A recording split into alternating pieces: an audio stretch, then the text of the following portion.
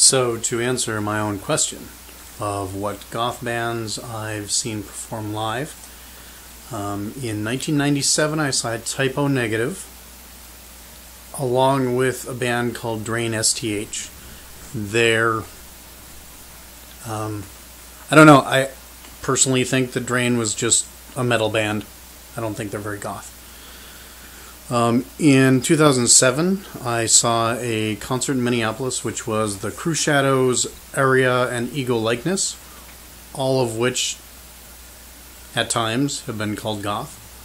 And then also in 2007, here in Fargo, I saw Lacuna Coil, which, again, that might be more goth metal or something,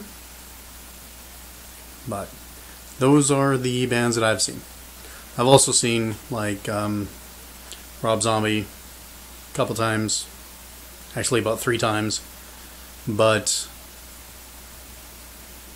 I don't really consider them goth. I'm not sure why.